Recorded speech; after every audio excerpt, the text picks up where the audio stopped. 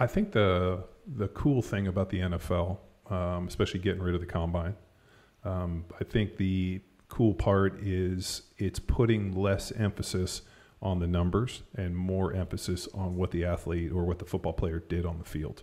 So what was crazy is we had to go do all this training, which is fine, all this testing, but we had, 4 or 5 years or 4 years of, anywhere from 10 to 12, 13 games. So you had 40 plus game videos for them to watch to know exactly who you are. Is that more important, or the fact that you got 30 reps on the bench or were able to vert 30 inches?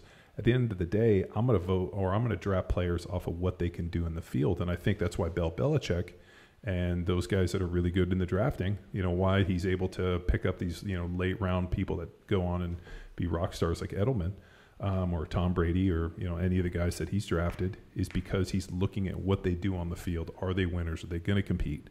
Not just, hey, I look good in a, fashion show where, I'm studying for the test. Well, we saw Matt Jones' picture, the quarterback they took here in the first round. Oh, yeah, not good.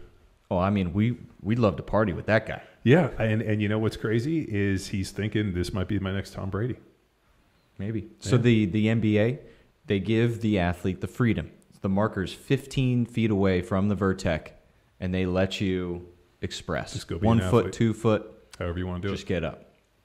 That's awesome. Well, I mean, like I said, those guys get paid to make magic on the floor and to get rebounds and to do what they do. The one element that I think seemed to be so important in the NBA years ago, with Larry Bird and Jordan and all those guys, is they were all so tough. Like Bird played through like back injuries and like back spasms, like a 50 or 70 pound back brace. Yeah, Jordan. I mean, those guys were Iron Men. They never missed. They played through injury. Those guys were, just extremely tough. Now you get into a situation where we're watching the Lakers, and you got LeBron, you got KD, and these guys that are just kind of prima donnas, and that doesn't deter or I guess tint their talent by any means, because they're extremely talented, good players. But I think that there should be a category, in this whole deal for, guys that are, or warriors and go out there and bust their ass and play, and, Iron Men in that deal. John Stockton, Karl Malone and those guys played. I mean, Karl Malone, I don't know if you ever read any history about him as a individual and as a human being, was pretty poor. Not a very good dude by any means, but went out and played the game and busted his ass. And those guys were all very extremely tough guys to play with.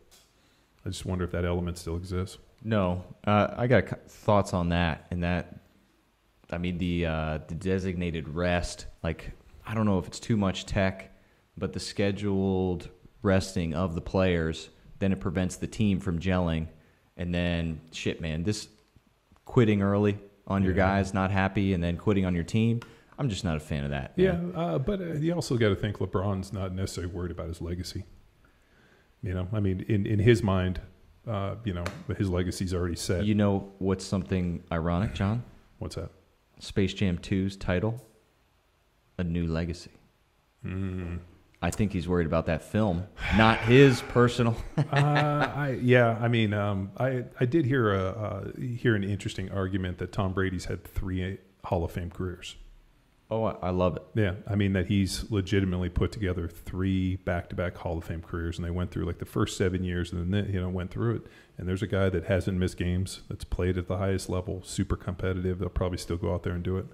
And I think that when they start talking about the greatest to ever do it, and I hate when everybody throws the term GOAT around so much, but the greatest of all time, I think you got to put Tom Brady. Cool J. Yeah. Oh, which fucking I said. Well, he is the GOAT for creating the GOAT. Dude, he used my favorite line in any song, "Hot Sex on a Platter." That was in one of his songs doing it. I just love that line. He goes, "Hot sex on a platter," and I'm like, God damn it, what a creative genius LL Cool J is. But when you start talking about the greatest to ever play, I think you got to have Jordan in there. You got to have Larry Bird. You got to have Magic.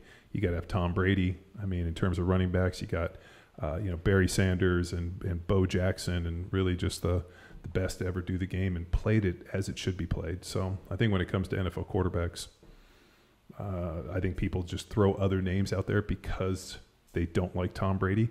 But I think when they talk about the best to ever do the game, that guy, hands down, is the best.